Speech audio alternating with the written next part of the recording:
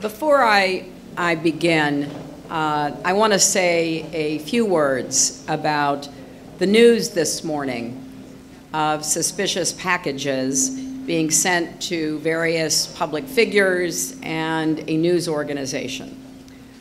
Many of you and others across our country have asked after me and my family, and I'm very grateful for that.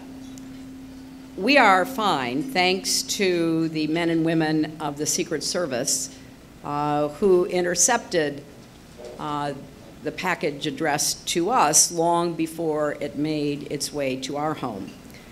Every day, we are grateful for their service and commitment, and obviously, never more than today. But it is a troubling time, isn't it?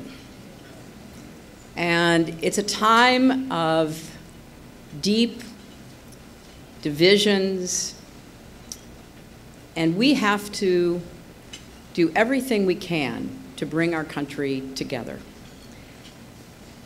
We also have to elect candidates who will try to do the same, who will set goals that will lift up every single Floridian and American, who will look into the future to understand what are the challenges we have to meet today so that our children and our grandchildren have the quality of life and the opportunities that we hope for them.